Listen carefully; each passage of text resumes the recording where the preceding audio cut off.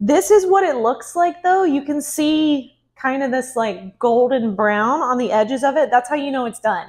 I had it in there at 400 for about 35 minutes because I like it to taste kind of al dente. If you like your noodles or pasta to be a little softer, you're going to want to leave it in there more for like 40 to 45 minutes.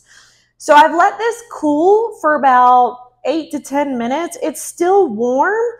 I think it's easier to shred it like spaghetti when it's still a little bit warm, but I'm going to use a towel to do this to hold the outside of it. So now all you need is a fork.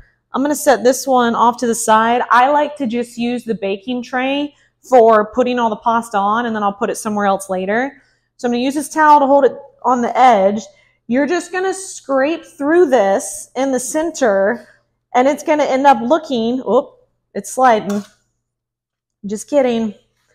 It's going to end up looking